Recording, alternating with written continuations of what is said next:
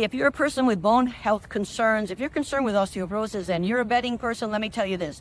The new research is out, and this is the same research I've been looking at for a long time, showing the fact that the drugs have only a very low capacity to reduce fracture. For example, the newest research, the American Journal of Medicine, just in February 2024, points up that the studies show with bisphosphonates like Fosamax, Reclass, you have to treat 56 people who are at very high risk, who've either already fractured or who have extremely low bone density.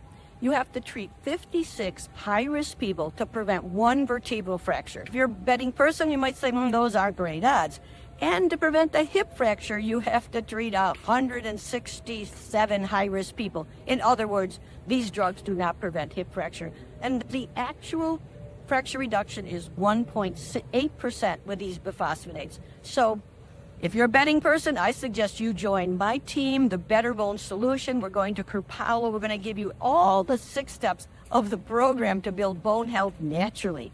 Diet, exercise, the 20 key bone nutrients, stress reduction, building digestion, and even how to assess your own bone strength. Have some fun, do your figures, calculate it. If you want to gain lifelong bone strength, I suggest you join us working naturally to build bone strength, just like every animal in this forest has. It's a very natural thing. We're going to show you how to do it.